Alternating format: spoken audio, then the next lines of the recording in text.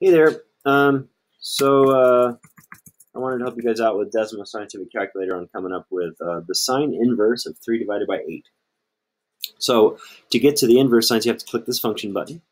And there's sine inverse right there. Miss Gartell likes to call that arc sine. That's the older name for the inverse trig functions. But I try not to disrespect Kansas and Arkansas in that manner.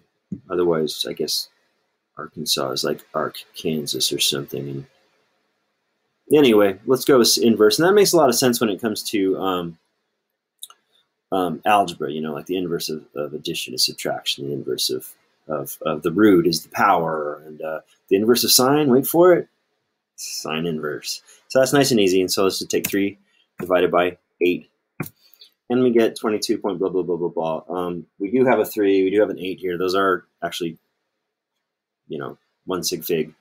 So I'm kind of curious. So I'm going to look that up. I want to say 20 degrees because this is a 1 and this is a 1. But I don't know. I'm going to look into that. So anyway, thank you guys.